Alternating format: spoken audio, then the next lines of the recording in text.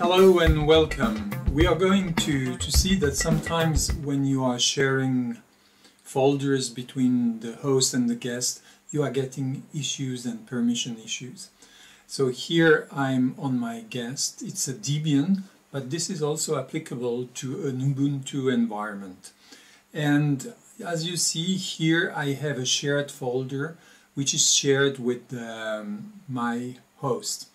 So when I double click on it, you see that it says the folder is empty and it can't be displayed. So this is a permission issue, and I will show you how to solve this. And for that, you can see that I have just to add myself in the group of the vboxsf users, because the vboxsf users is the group for shared folders. And in order to do that, I will just have to key in this command. sudo add user, $user meaning any user, so the command is generics vboxsf.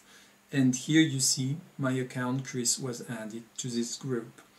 So if now you start, it won't work. You will need to reboot the machine, or at least to log out, log in. For me this wasn't enough. I had to reboot the machine, and after that it works.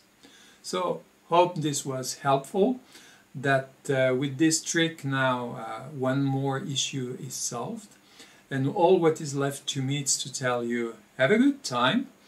And I like to share those little tricks and to help others with those kind of information. So have a good time. See you soon.